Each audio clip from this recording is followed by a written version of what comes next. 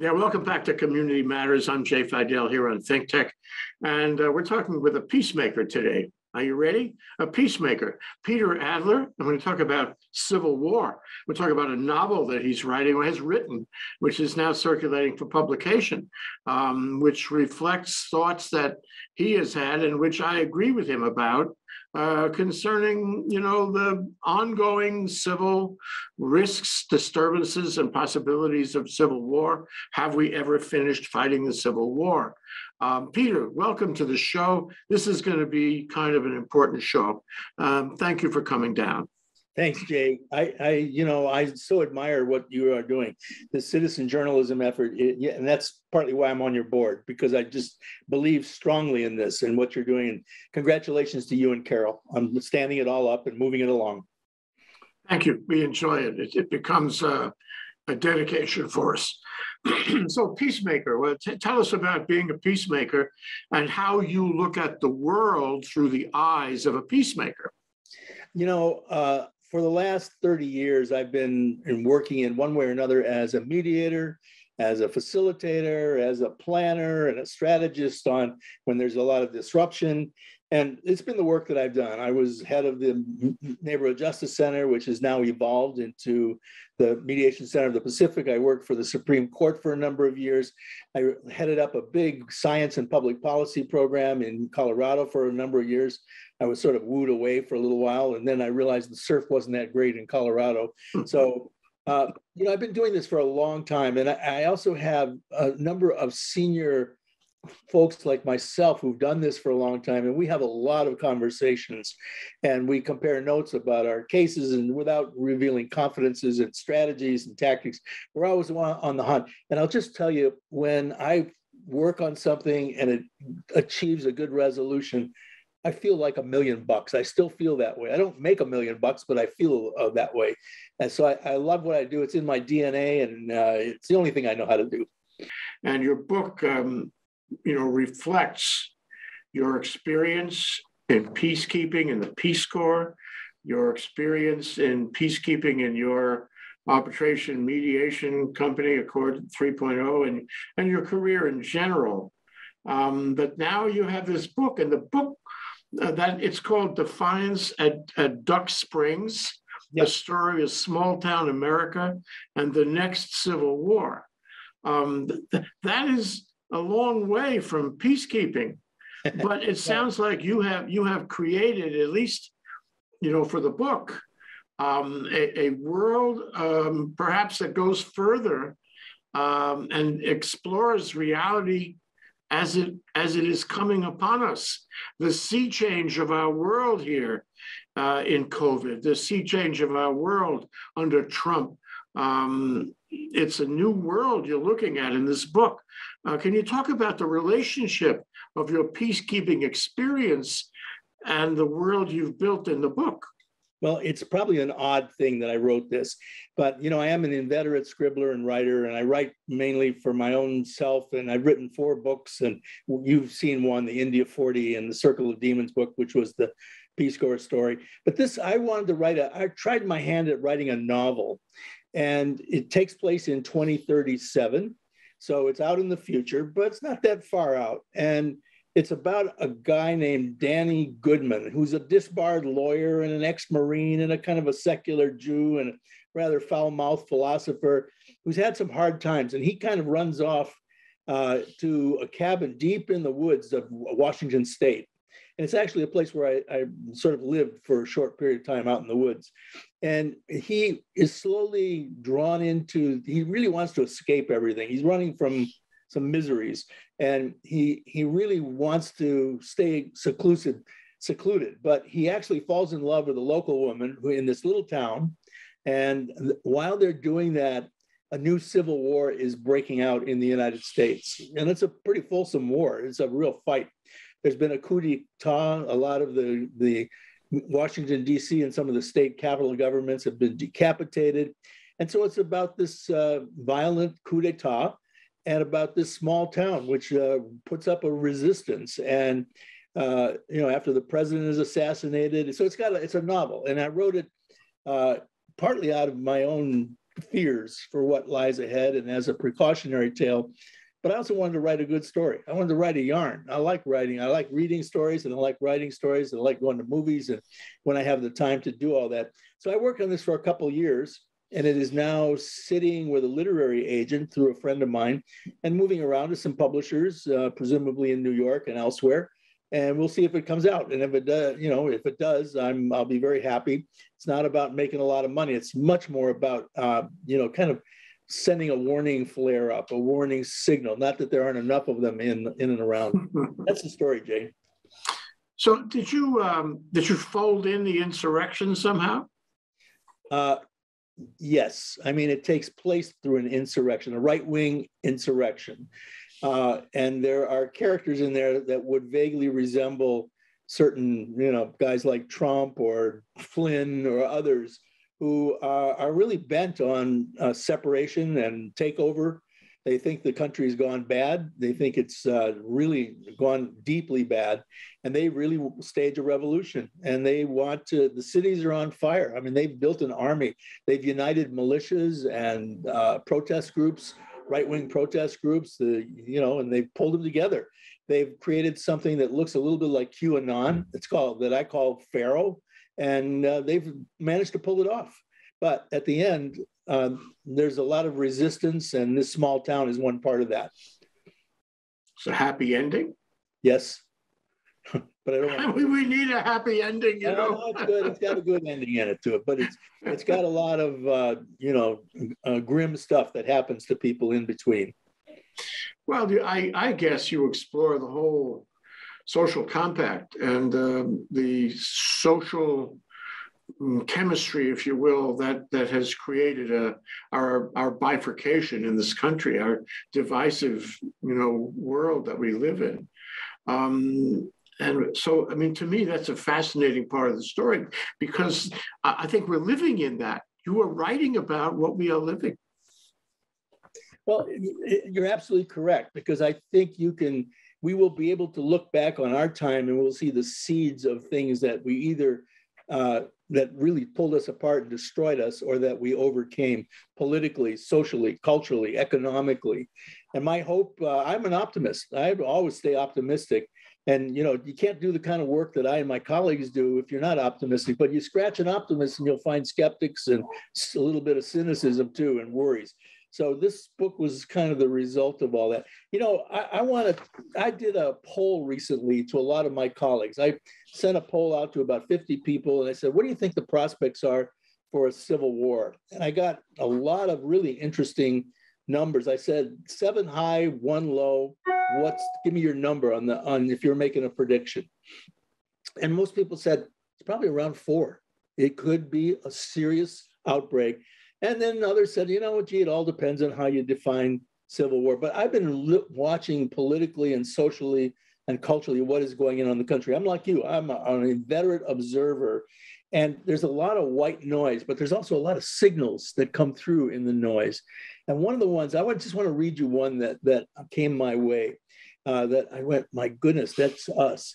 And this is from a Sri Lankan guy, Indi Samarjiva, who dealt with a prolonged civil war in Sri Lanka, the Tamil Tigers and all that. And he wrote this. He said, I lived through the end of a civil war. I moved back to Sri Lanka in my 20s, just as the ceasefire fell apart. Do you know what it was like for me? Quite normal. I went to work, I went out, I dated. This is what Americans don't understand. They're waiting to get personally punched in the nose while ash falls from the sky, but that's not how this happens. As someone who's already experienced societal breakdown, here's the truth. America has already collapsed. What you're feeling is exactly how it feels. It's Saturday, and you're thinking about food while the world is on fire. This is normal. This is life during collapse. If you're waiting for a moment where you're like, well, this is it, I'm telling you, it never comes. Nobody comes on TV and says things are officially bad. Collapse is just a series of ordinary days in between extraordinary bullshit, most of it happening to someone else, and that's all it is. I was struck by this guy who said, we kind of adapt. It's sort of like the frog in the water that's being heated. You don't jump out. I mean, it just dies eventually. And we're kind of like that. We're sort of immunized. And it's very hard given all the white noise in the social media and in the television set on Fox News, on CNN, on MSNBC, it's very hard to put the signals together and read the signals in the noise. Yes, absolutely. Yes. It's like the frog in the water. And the job of the ardent observer is to connect the dots, to remember. Right. You know, what you describe is a scenario where you forget what happened and how this week is different from last week, and as you say, punctuated by events that are, you know, that are surprising and unpleasant. But your day goes on, your week goes on. It's just somehow different, and it's on a decline. Yeah. You know, for example, it takes longer to get to see a doctor. There's not so much bread on the shelves in Safeway. You know, maybe some of your favorite restaurants are gone. Maybe the retail stores aren't around, and you're not dealing with as many people as you used to deal with. And the newspaper is reporting things that are unpleasant, but it still reports, and so forth. So one of the things you've said, Peter, and I would like to explore is the world is on fire. And if you do connect the dots, you could easily come to that conclusion right now today. And I suspect that your book covers that. Your book is a look into the future as you might see it. So why do you think that the world is on fire? What are the indicia that you would point to for the proposition that the world is on fire? Well, you know, all you have to do is, I mean, just watch yesterday's news about what's going on with Russia and Ukraine, and we see the external version. You know, there's a part of a group that has been talking a lot and exploring a topic called gray zone conflict and hybrid warfare. And, you know, it's an interesting situation, because the definition of gray zone conflict is one in which you have neither war nor peace. You're in between. You're in a kind of a limbo land.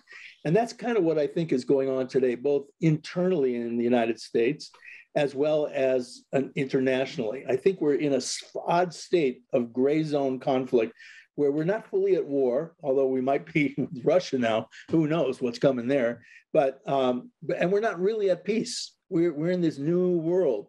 And, you know, one of our other colleagues, Fig Newton, he can talk about this. He knows what's going on. He's a former 3-star, you know, Air Force guy, and he thinks a lot about hybrid warfare and the challenges. And that's why he calls his part, you know, kind of point zero. What do we do before it all breaks out? But we're in this odd state. We're in a very hot zone state right now. And you don't know what, you know, it's sort of like we know what temperature water boils at, but we never know what molecule boils first. We don't know where it's going to erupt. So the novel was a piece of fiction, kind of speculative, and certainly a precautionary tale. But, you know, I'll just say one more thing, Jay. In my day-to-day work, I talk with colleagues who are like me, mediating very complex cases all around the country. And it's been amazing to me how much this world of gray zone conflict preoccupies us. And so that's part of the reason why I wrote this blog piece, which I think I sent to you. And basically I said, what do we do? You know, what do we do about this? And at the end of the day, we these, you know, would-be peacemakers and mediators have to go out and just do our job. We have to do our work. We have to go do our job, because I don't have traction on what's going on in DC. I don't know why. You know, Don't Look Up. It's a movie with, have you seen that movie? I haven't seen it, but I know of it and I've heard about it. I heard it's great. It's extraordinary because it tracks on exactly what you're saying. There's what you don't really have power to change things. You know, a lot of people say, "Oh, run for office." Well, that's not going to really change things. You can run for office and you can articulate positions. You can come on ThinkTech, okay, every day, and you can warn people about. You can write books every day and warn people, but that may not change a thing. And that's the premise of this movie. And if you watch it carefully, you will see it's funny, but it's not funny. In all of humor, there is tragedy. These people are sitting around a table at the end, and they're astronomers, and they know that there's a meteorite or something, of the size of Manhattan, coming to really destroy the environment in Earth. And they know that they have 6 or 7 minutes to live. And they're talking about what brand of coffee do you like to shop for in the local grocery. Why? What else are you going to talk about? That's why. Well, yeah, that's kind of where we're at, isn't it? Right. And, I always wonder, Jay, because because we live here in Hawaii, what does that mean for us? Because we are far away from other places. We're distant from a lot of these kind of bigger politics that go on. We have our own set of problems and miseries that we wring our hands about and we're worried about, and rightfully so. But, we have a little bit of distance on that, but that could collapse in a minute. It could collapse in a minute. Well, that's what you used the word a little while ago, erupt. And the guy from Bangladesh, was it, that you quoted? It's very interesting. You live your life, you go every day, and it's pretty much the same, but it's a gradual frog in the water kind of experience. And at some point along the way, you say, this isn't really working at all. I think I'm boiling. It's hot in here. Really. But the word erupt is really worth focusing on for just a moment, because things are changing. And the changes are not necessarily good, and they bespeak of the possibility of an eruption of a cataclysmic event that changes everything for us. Another insurrection, an insurrection that works, an insurrection destroys the federal government, well, the government in general. Trouble in Europe that crosses the western boundary of Ukraine, which is entirely possible now. So I guess that's how do you build that in? Because that eruption could be a very bad time. And I was going to say, let me throw it in before I finish my question, your book and the notion of and fighting a civil war and the notion of having social disruption as the kind that you and I have never seen or even imagined in our lifetimes. This kind of violence kills people. People will die. Just like in COVID. And the problem with dying, I'm going to articulate this now. The problem with dying is you can't speak anymore. You can't write books. You can't run for office. You cannot come on a ThinkTech show and talk about this because you're dead. And the history is spoken. History is written by the survivors, and so in all of this possibility of a civil war and disruption, people die. How do you factor that in? Well, Jay, one of the realities is you and I and a lot of our good friends and colleagues, although some have passed away, but most of us are still on this side of the grass. And so while we have a breath and while we can do things and while we can think about things and while we can act within our orbits of action, wherever we can do, we have that capability. But the world is really, I think, is melting. It's melting away, and it is a hot zone now. It's really a gray zone with a lot of different kinds of conflicts.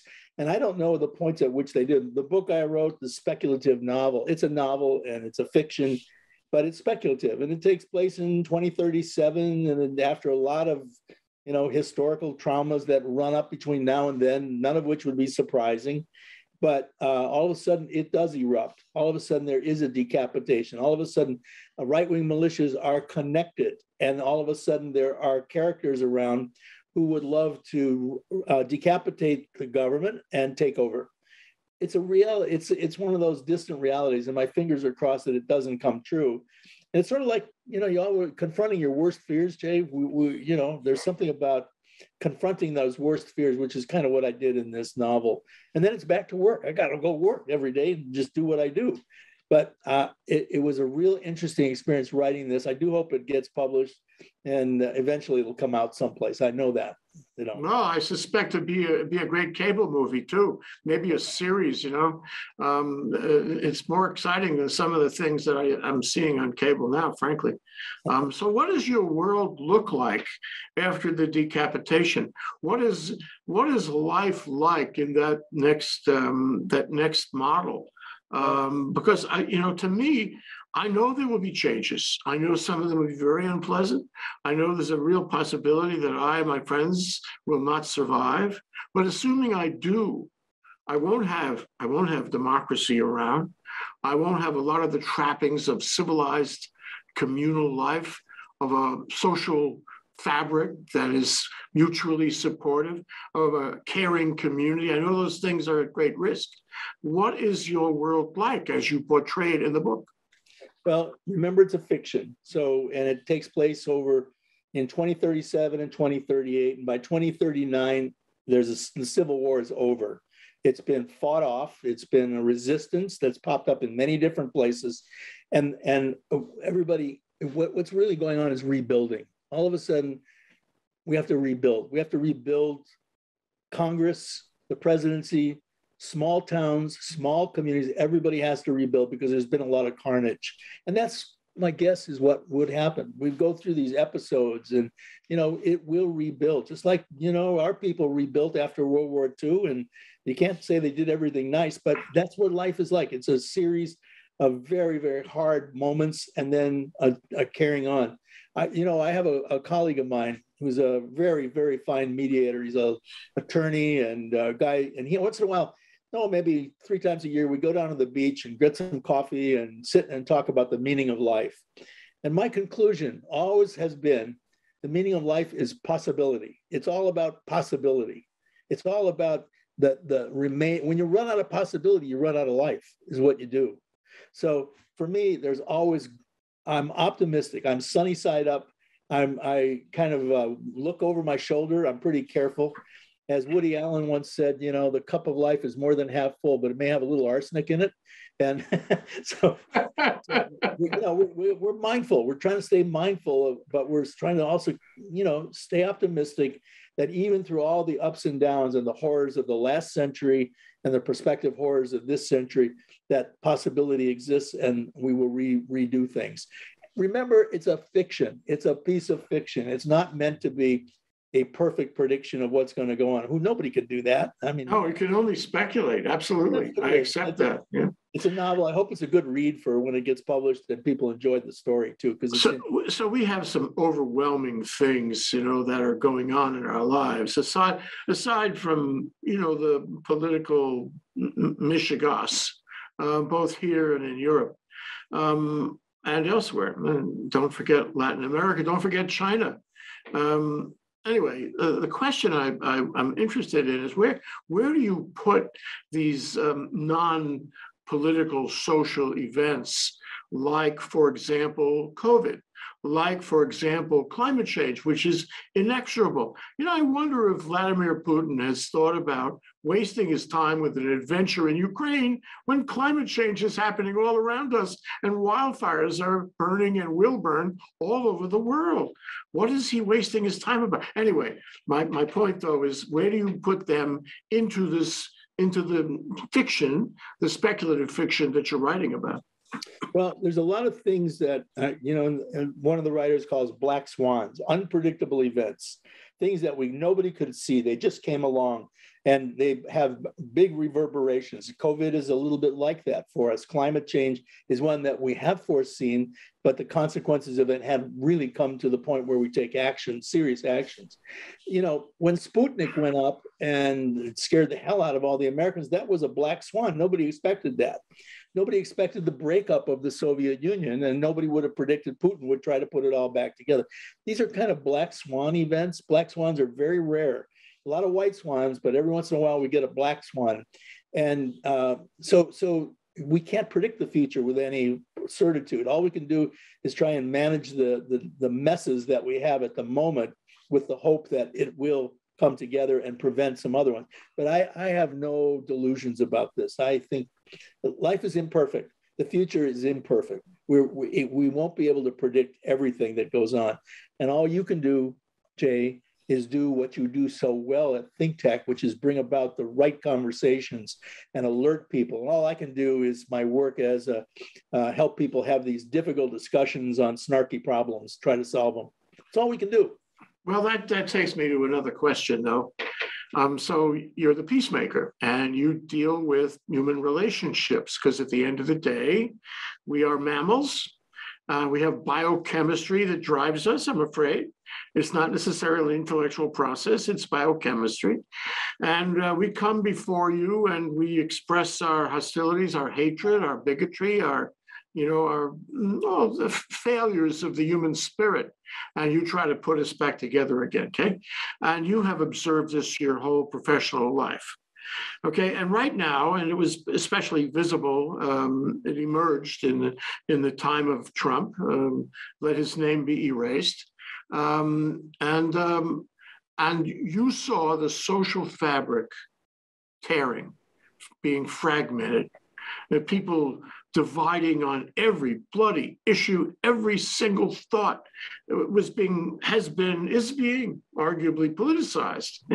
So here you are trying to put Humpty back together again in your arbitration mediation practice, your peacemaker practice. And I'm asking you about the dynamic of our country and our community here in Hawaii. It seems to me that we are on a trend, while we're boiling in the water, we're on a trend where the social fabric is being torn. People don't get along the same way they did. They're not tolerant. They're not willing to accept, the predicament of the other guy. They're not willing to negotiate. They find political divisiveness in everything. Do you see that in your mediation, your peacemaking? I do see that, and my limitation is I can only work with groups or people at the moment that they are ready to negotiate. And if everybody is absolutely convinced that their strategy is perfect and they're happy with the way a conflict is unfolding, I'm not that helpful. I can't be that helpful. So a lot of the heart blood of what I do is involved in negotiation, communication, right kind of convening at the right time in the right way with the right people. And if people aren't ready to do it, I can't help them. I can't force them to do things they don't want to do. But people begin to assess risks. We use the word risk, you use that. And people begin to assess the risk and say, how is this going to come out? What's my upside and downside? Just like lawyers do that in thinking about their cases. What's this going to turn out to be? What's the best and the worst that can happen? And they, do that. And every once in a while, people, go bonkers and they make a misreading on it and they get bonged. Sometimes in some of the mediations I've done, walking into a conference room lined with law books, I'll remind people that as 50% of the people lost. 50% of those people in those law books lost. So let's talk turkey today and let's do it with civility. That's very worthy. The other thing is, in COVID, the last couple going on 3 years, and, they say the numbers are down, and I'm happy about that. But at the same time, deaths are not all that much down. And who knows where the next variant is coming from. And it's a long-term thing, just like the Black Plague was in the 14th century. There was a 10-year period where everybody was, dying. Half of Europe died. But then it kept coming back.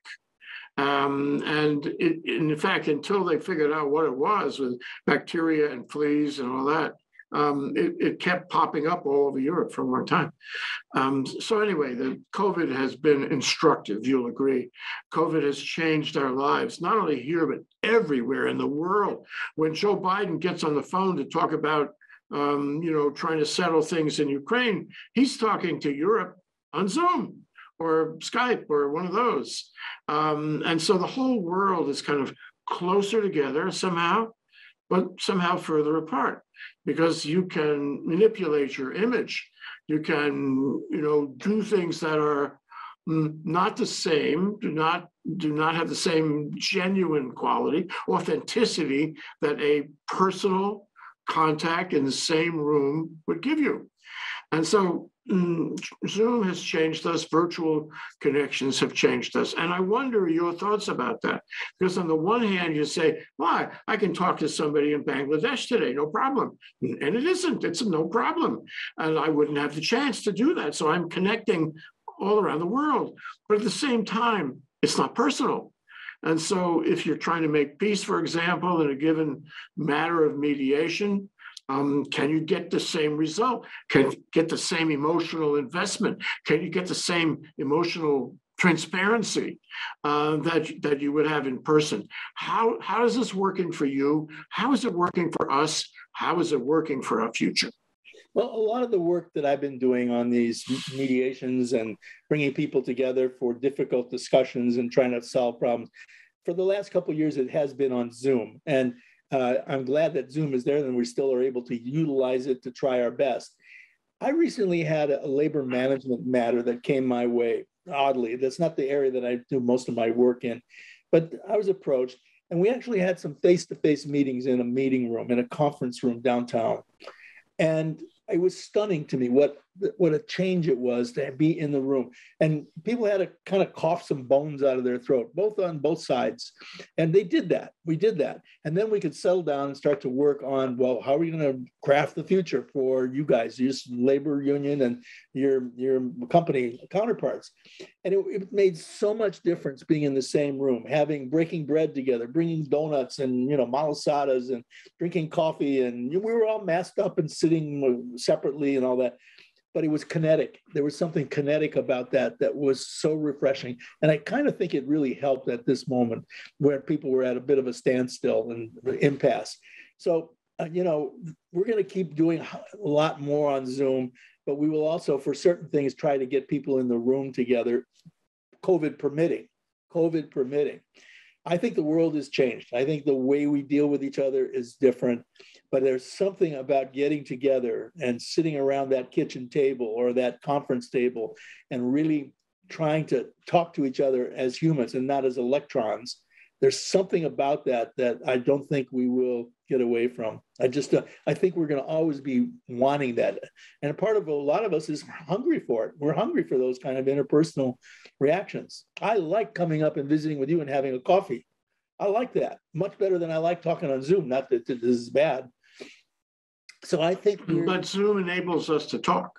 Well, Zoom enables me to have a very, you can say this is a public conversation, but it's also very personal, very private. It's you and me is what it is. That's because you're skilled at this. You're so skilled at getting people like me to yakety yak and talk story. So, but you're right. I mean, it's not going to help with trying to connect with the Sri Lankan or the Bangladeshi. Those are going to require long distance communication. So we're in an interesting new hybrid world on this stuff. And I think we'll keep learning about how to use it to maximum ability and maximum efficiency and a maximum utility. Let's assume that for a minute. Let's assume that we find that Zoom has changed our lives. So we like Zoom. You don't have to drive or park. You don't have to fly anywhere. You just sit down in your, any part of your house and talk to anybody in the world. And this is, and for ThinkTech, this has been a tremendously lucky break because we were ready for it. We already were using Zoom. But here's this though. You talk in your book and you talk in this show about people in the next civil war, about the stresses and strains of a social fabric which is torn or at least tearing. And I give you now a country of 330 million or a world of 7 billion, where X% of the human communications are conducted or will be conducted electronically, not in person. Does that bring us closer to the disruption you're worried about, to the civil war you're worried about, or further away? Yeah, I worry about some of that because we have this explosion of social media that is sort of out of control and can be used by anybody for anything, promulgating anything. And that's part of what's creating this white noise out there, which makes it so hard to reach out and create the right discussions and read the right signals into the white noise. And that's part of the challenge here is what are the signals telling us as we see Twitter and Instagram and all the different social media channels, which can be used for good or bad purposes. We know that. So, but there is something about I'm finding at the right time and in the right moment, in the right way, getting people together to look each other in the eye and begin to fashion solutions. There's something, now it's rare. It's not going to be the prevalent thing, but that's what we do. We get people together, have these hard discussions and try and find solutions, partial solutions, fulsome solutions. Yeah. And we're going to keep doing that. There's always going to be people who want to try to find a way forward. I stay optimistic about that. I'm very optimistic. We're not going to go away. Last question. As a professional in mediation, arbitration, resolving disputes, finding, may I use the word truth, you have to be very, very concerned about truth. And there's a lot of untruth out there. We have seen it up close. I can turn my television on. You know, I have a thing about Fox News. I will watch Fox News until the first lie, and then I turn off Fox News. I have never been able to get past about 10 seconds. There's just me. So the question is this. We talk about critical thinking. Everybody talks about critical thinking.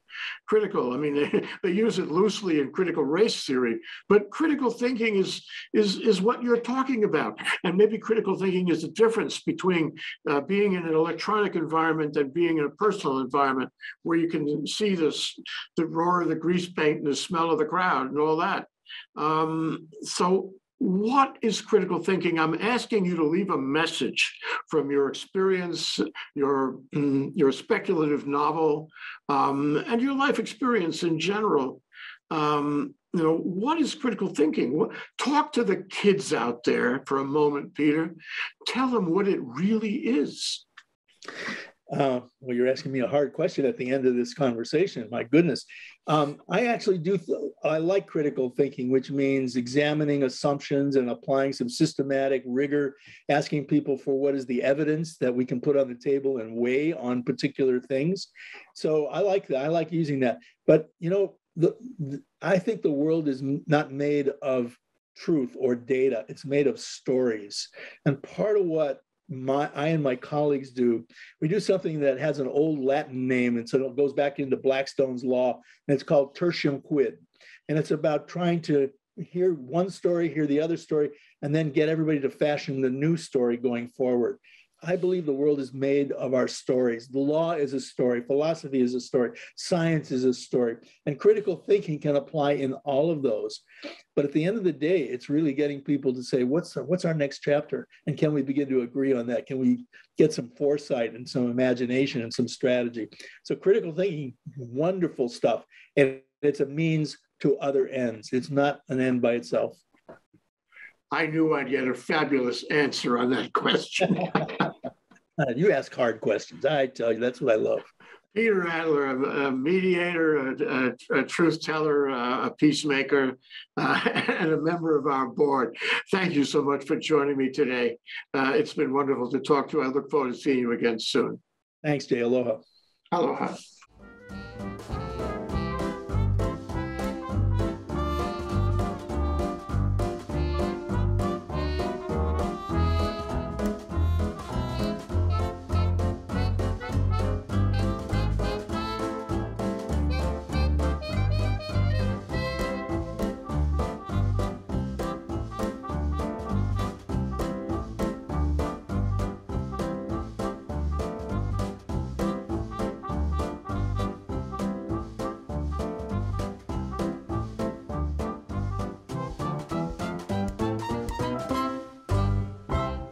Thank you so much for watching ThinkTech Hawaii. If you like what we do, please like us and click the subscribe button on YouTube and the follow button on Vimeo. You can also follow us on Facebook, Instagram, Twitter, and LinkedIn, and donate to us at thinktechhawaii.com. Mahalo.